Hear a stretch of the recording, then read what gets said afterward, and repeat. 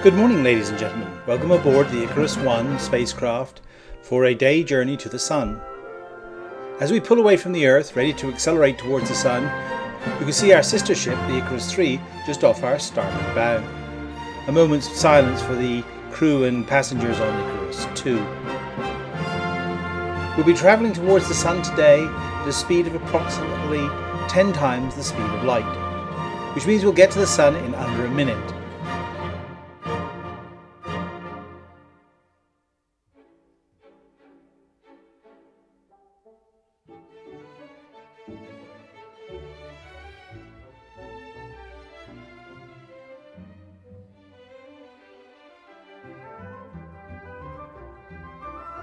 When we arrive there, we will be flying from west to east across the surface of the Sun at approximately an altitude of 150,000 kilometers and at a speed of approximately 70,000 kilometers per second. Initially we're flying straight at the Sun, but then we're going to have to roll the spacecraft in order to fly along the solar equator, which is the least dangerous part of the Sun. That can be a little disorienting. So there are some green sick bags in the pocket of the chair that you are sitting on. Please use them. You can see there are some beautiful sunspots on the Sun at the moment, and we're aiming straight for this group here in the Eastern Hemisphere. And we will start the roll procedure very shortly. Hold on to your seats.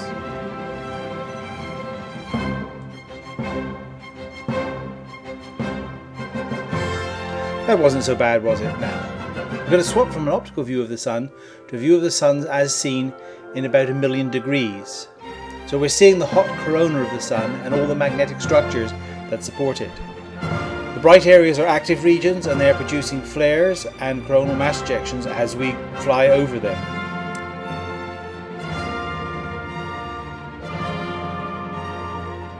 Look at this beautiful structure to the right. You will notice every now and then that our forward viewing panels go dark. That is our proton shields cutting in to prevent us from being irradiated by high energy protons emitted by flares and coronal mass ejections.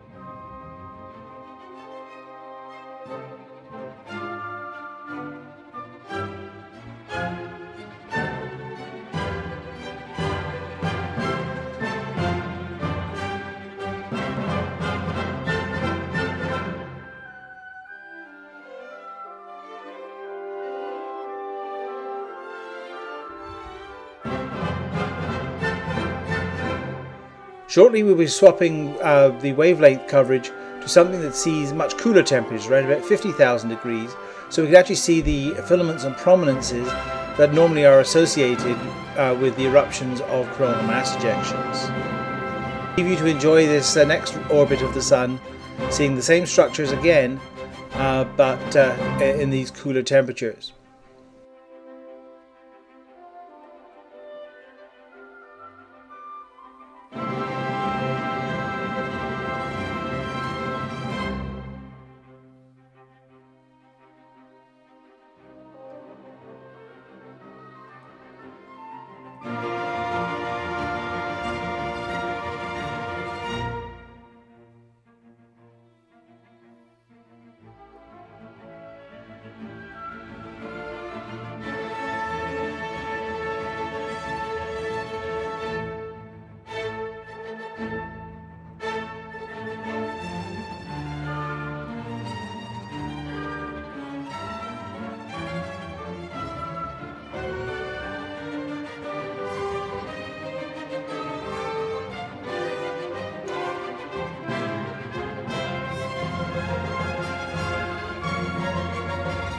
Now we're opening the rear viewing port, so you can see the same structures as we've just seen, but from a different perspective as we fly past them. Again, we're looking here at the corona and we can see all the magnetic fields. However, the dark structures here are those same filaments and prominences that you see in the cooler temperatures. They look like mini tornadoes, don't they? But they aren't.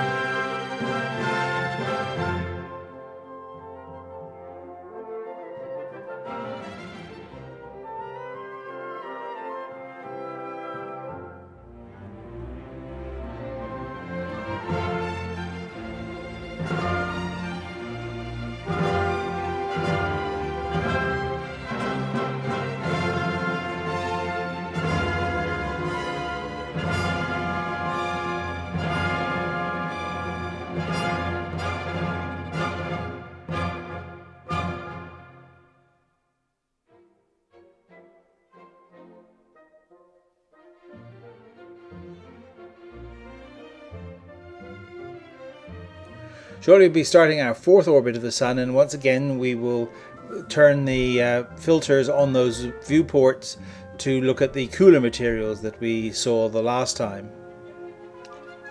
So once again, these are the exact same structures, but now seen from behind rather than in front.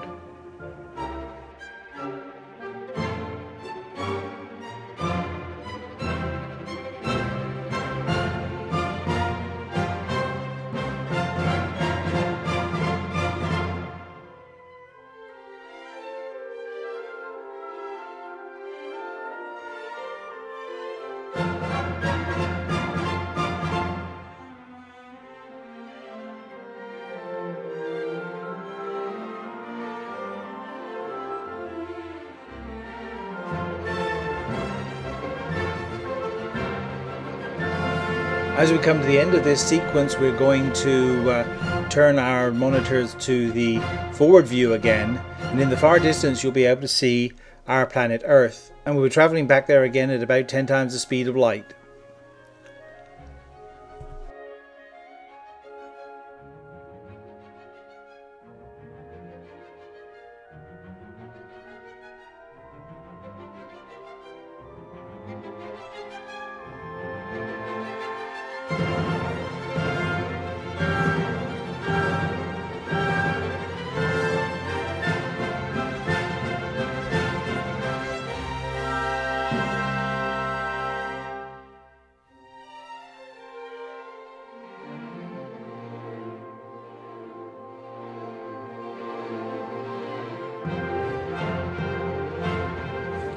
So thank you for flying Space Adventure Airlines.